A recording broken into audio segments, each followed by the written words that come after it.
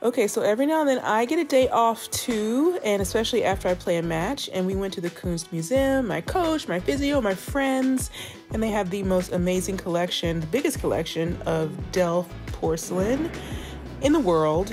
And that was great to see. Also amazing modern art, which has been my favorite historically. And here's Louise Bourgeois, and then here's a Monet. Wow, look at that. And I had the best time. Here's Escher, amazing Escher exhibit. And another Louise Bourgeois. I'm dancing again. You can't get me to stop. Escher here again. You have got to go if you can. And now here I am doing the boogie with Piet Mondrian. He's extraordinary. Perfect place for a wedding if you're looking for one. Oh, yeah, so they smell good.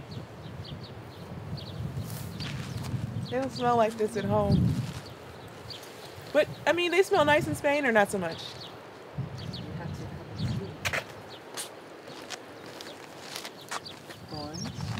Yeah, where the sharp thingies.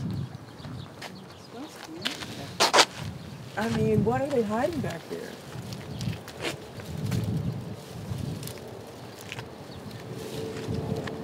That fence be easy to get over though. Harold, we're not welcome over there. Let's go. Go on in. Go on in. Good job. Good job. Wonderful.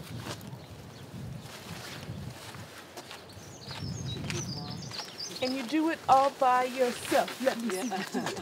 Hey. Let me see you do it. Hey. Biggest surprise here, the Netherlands has beautiful beaches. Who would have guessed?